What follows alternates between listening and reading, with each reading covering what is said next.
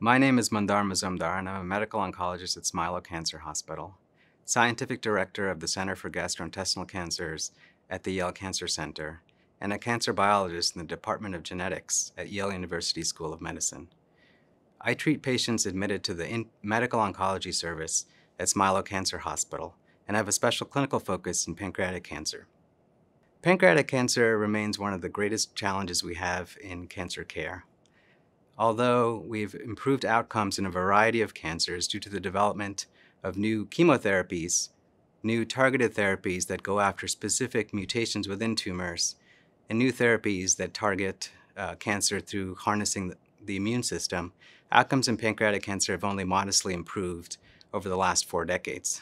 I've chosen to invest a large bulk of my career in trying to meet this challenge, and have developed a team here at Yale called the Yale Pancreatic Cancer Collaborative, or Yale PAC, that brings together clinicians and researchers of various disciplines across Yale, and is poised to make dramatic discoveries in basic biology of pancreatic cancer, which will translate to improved therapies for our patients.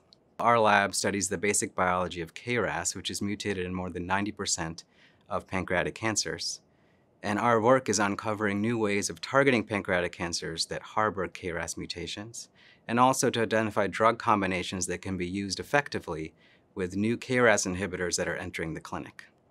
Our lab's also interested in understanding the links between obesity and pancreatic cancer, since obesity is a major risk factor for the disease. When I see patients at Yale Cancer Hospital on the inpatient service with pancreatic cancer or other solid tumors, I'm reminded of the challenges that our patients face.